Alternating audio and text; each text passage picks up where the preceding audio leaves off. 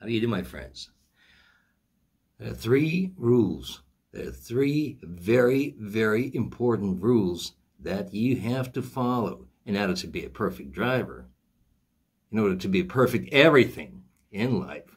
So there are no such thing as a small rule that can be ignored. There are plenty of small details that are extremely, extremely important and very, very important to follow. But these three rules are definitely at the very top. They're kind of fundamental things that you have to follow. So one rule is absolutely, perfectly doable.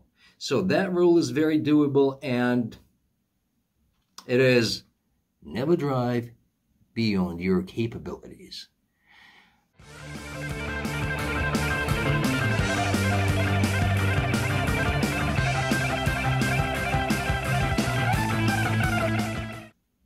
In almost all activities of all the human beings and people who do certain things in life, you know exactly what you can or what you cannot do. What you can and cannot do. We're not talking about crazy stuff like dares, challenges, pushing the boundaries, and all that crazy stuff. No, under normal circumstances, you know what you can and what you cannot do, right? So what you're capable of doing applies absolutely the same rule in driving.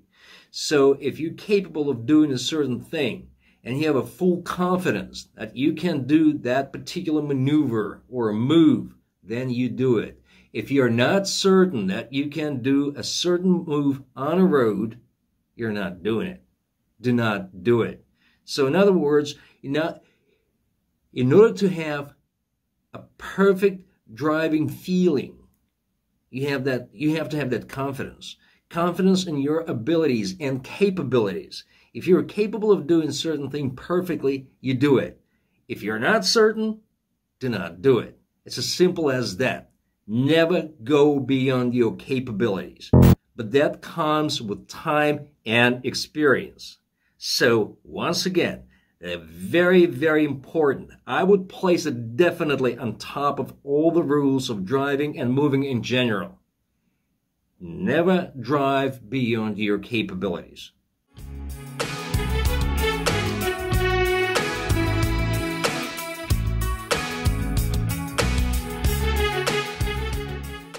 Do not drive beyond your capabilities. If you're not capable of doing certain things on the road, do not do it.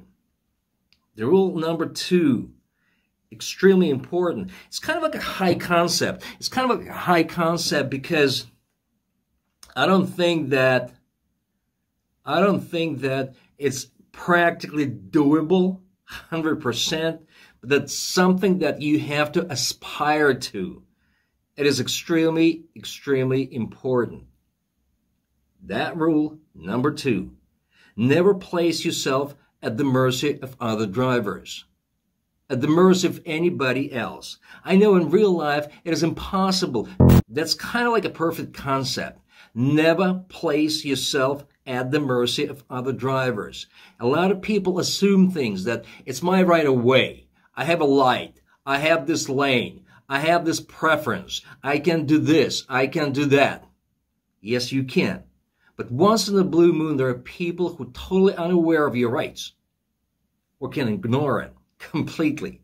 So if you place yourself at other people's mercy, you want to make sure that you understand that they see you, respect your rights, and do what they're supposed to do. So I would say definitely do not assume things like this. You know, assumption is the mother of all troubles in life. You assume certain things, especially in regards to your rights and preferences and what you can do. Some people may ignore it. So, and that's exactly what's happening in the world.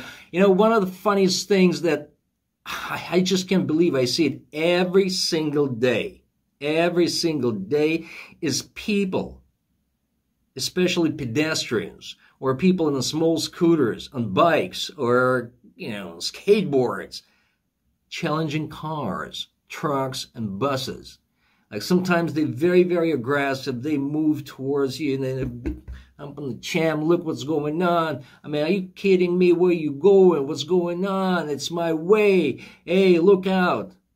Never, ever challenge anybody. Just do not challenge anybody. Always watch for yourself and where you at. I mean, this retarded, stupid challenges is really, really mind-boggling. You have to realize that there are people who simply do not see you, people who ignore you, people who are tired, people who are not very experienced, people who are in a very bad, sour mood, people who just totally hate everybody else. So in challenging people and showing and yelling at them, hey, watch where you're going, this is my way, this is my road, never do it. Just never do it. Just never, ever do it. You know, once you can contain your emotions and be very level-headed, seeing things as they are on the road, and taking that little break, letting those people go, you will see how easy everything is. So, in other words, that rule number 2 is practically not really doable because you're always at mercy of someone interacting with people on a road. But you have to aspire to do as much as you can. Never challenge anybody, never yell at anybody. Always look at cars and vehicles, especially big ones, and mind your business. Even if they're completely wrong, let it go, let it go, let it go. Which leads us to rule number 3. It is a very important rule and so easy to implement. And once you do that rule, you will feel very, very good about yourself, how calm you are, how easy you feel, and how everything falls into place. So, here comes the rule number 3. It's always way, way safer to have an asshole in front of you than on the sides or behind it. If somebody challenges you, is very impatient, intimidates you, or trying to move, always let them go. Let them go. Let them in.